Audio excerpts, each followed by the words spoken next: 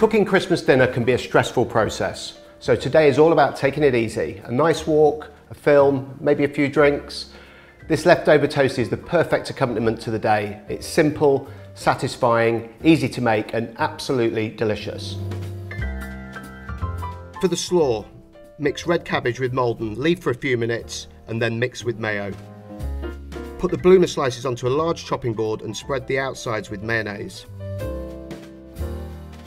Spread 1 tablespoon of cranberry sauce on the inside of each slice, divide the turkey, ham, brie and stuffing between 2 of the slices and season. Spoon the remaining cranberry sauce over the top and then add the red cabbage slaw. Top with the remaining bloomer slices and press down. Heat a large non-stick pan to medium heat and add some oil. Place the sandwiches in the pan and press down with another pan.